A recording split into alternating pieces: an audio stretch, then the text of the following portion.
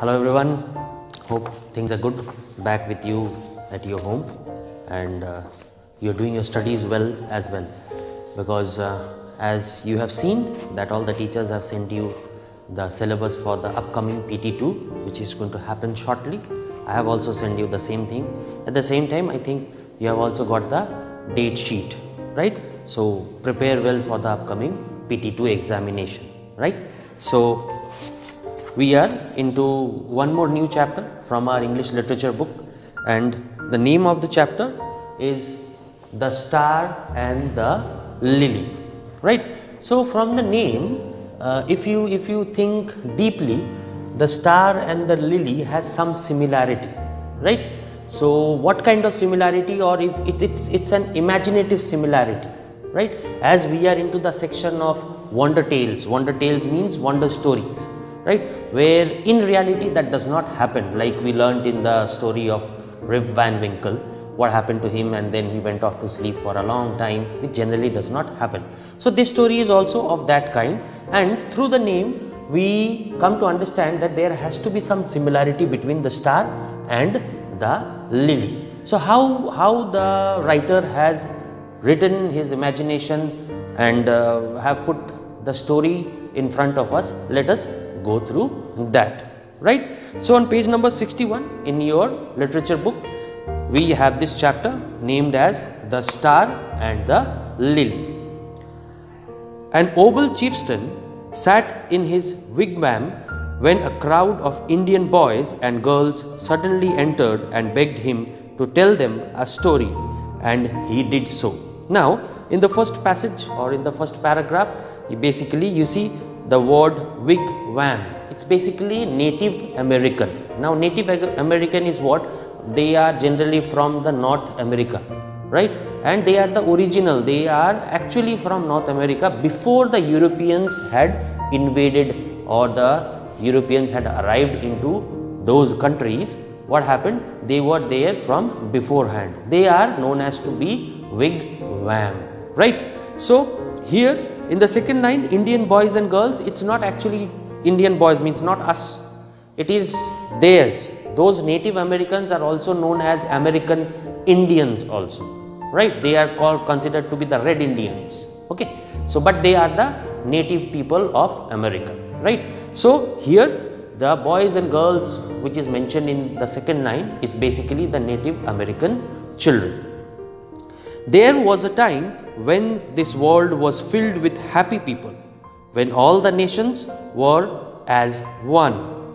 None were in want. In want means people did not have the desire to have more and more, like how it is now. Sickness was unknown. There was no sickness at all. Today we are going through a very hard time of this pandemic, right? So at that time, that point of time, a long back, there was no sickness at all. The beast of the field were tame. Beast means, beast over here means the cattles, right? The goat, the sheep, the cows, the buffaloes which grazes in the field. It is talking about that. The beast of the field were tame. They were under control of the human being.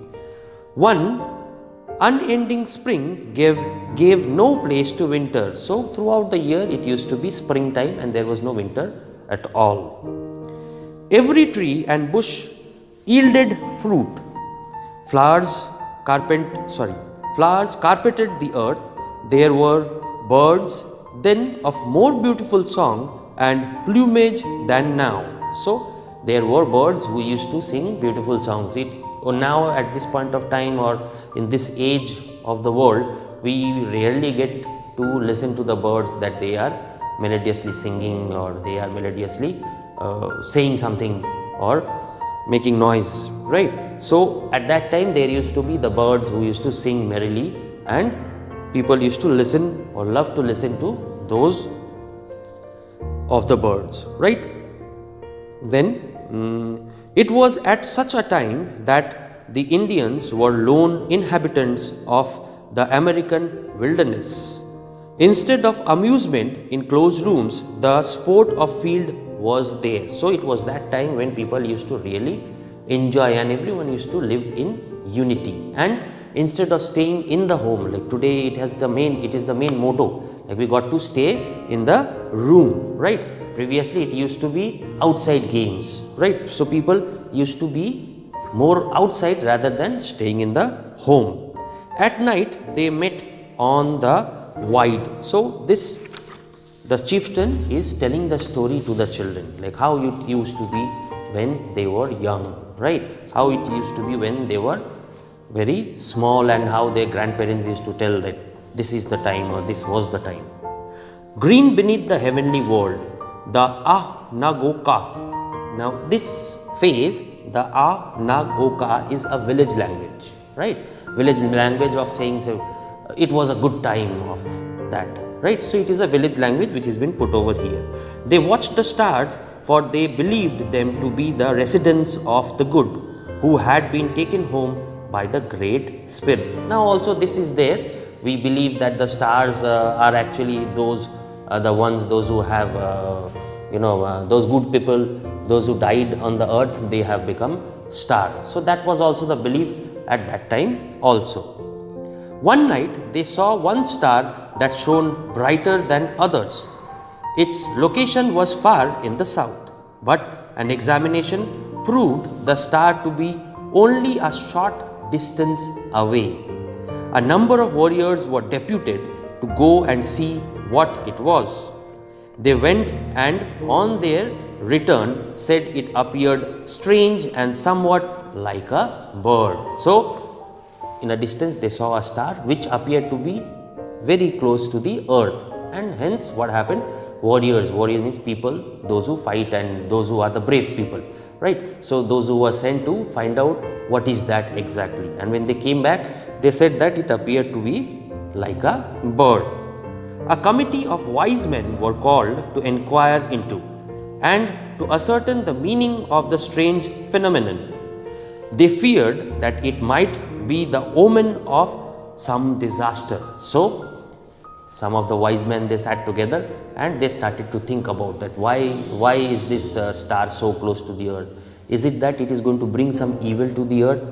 Right, over here omen basically talks about events. It can be events of good, it can be event of evil, right? In this case, over here in this story, over here omen of some disaster, here it is talking about event of evil, right? So the wise man, when they sat in a group, they started to think whether it has come for good or whether it has come for bad. So they expected that it has come so close to do something bad to the people on the earth.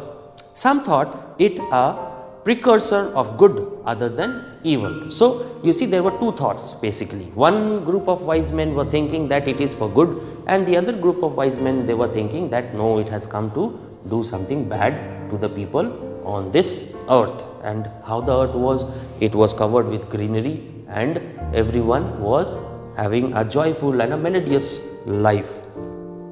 One moon had gone by, but the mystery remained unsolved. Now one moon has gone by here, it means actually it takes 27 days for a moon to come back to the same phase. The kind of moon that you will see in the sky today, if you want to see the same kind, you have to wait for 27 days. So one moon has gone by, that means almost a month has gone by, but the story remained same. Still the star was appearing very close to the earth, and people were thinking, some were thinking good, some of them were thinking bad about. So that is what is meant in the first line in this paragraph.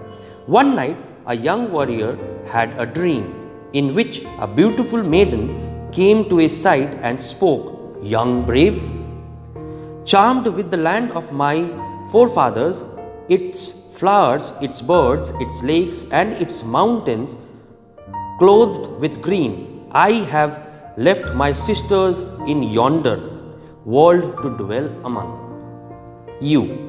Young brave, ask your wise men, where can I live and see the happy race continually?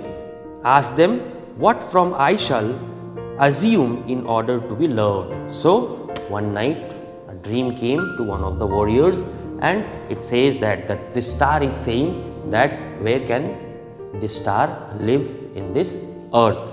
So it is asking or requesting the wise men to go and this person who was dreaming, the star is asking that person to go and talk to the wise men of the group and tell them to give the star a place to live on this earth. Why? Because the star has left the sisters on the other side, maybe in the east or maybe on the west, and wants to dwell. Dwell means stay, right, amongst the beautiful earth, beautiful things of the earth, as it is said over here. As you can see that young brave, and here in this paragraph it has talked about, you see, my forefathers, its flowers, its birds, its lakes and its mountain clothed with green. The star liked the place so much that it doesn't want to stay in the sky anymore, it wants to come to the earth. The young man awoke. On stepping out, he saw the star blazing in its place. At early dawn, the chief's crier was sent to call every warrior to the council lodge. So crier means a person who makes announcement. At that time they used to be crier. When they met, the young warrior related his dream. They concluded that the star has fallen in love with mankind and that it wanted to dwell with them. The next night, 5 tall, noble-looking brave were sent to welcome the stranger to earth.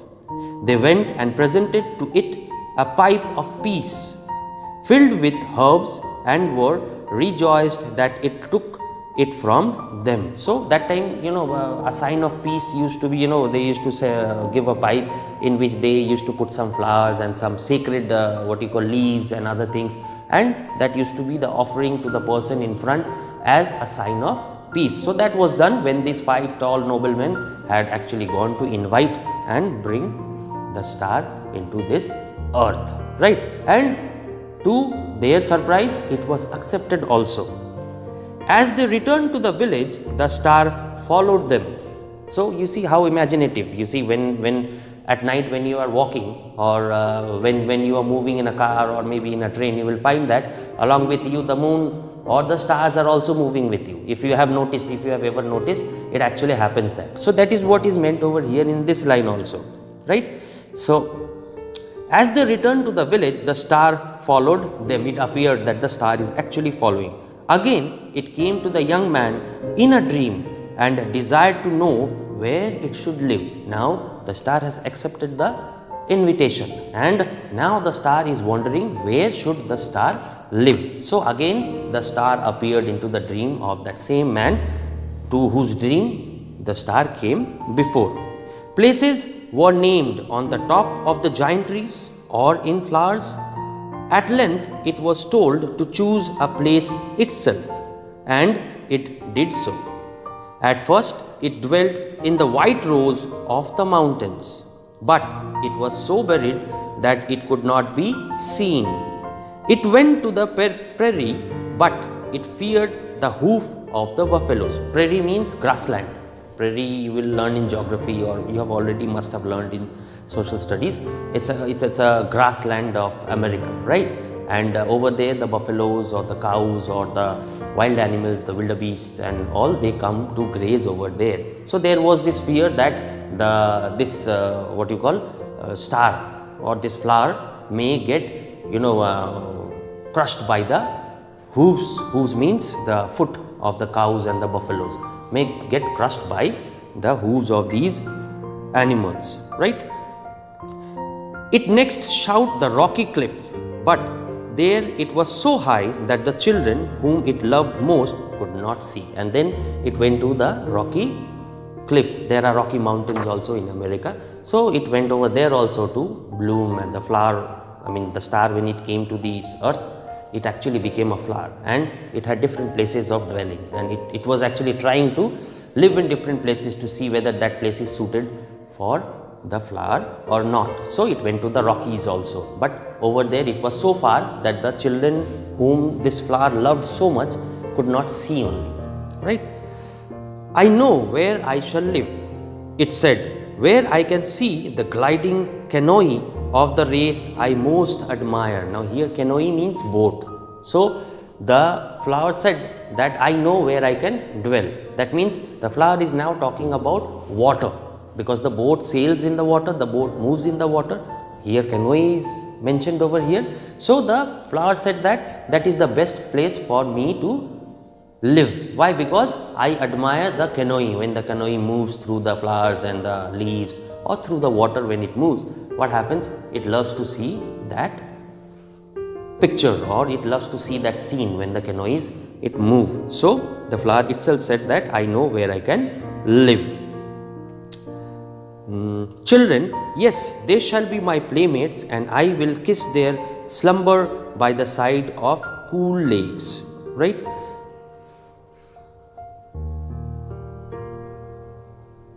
Right. Next, she alighted on the water. The next morning, thousands of white flowers were seen on the surface of the lakes, and the Indians gave them this name, Wa Bi Guani. That means white flower. The star had lived in the southern sky. Her brethren can be seen far off in the cold north, whilst her sister watch her in the east and in the west. Children, when you see the lily on the water, pray that it may be happy on earth as its two sisters, the morning and the evening stars, are happy in heaven. So this was the end of the story. This is how water lily came into place. This is a wonder tale, right?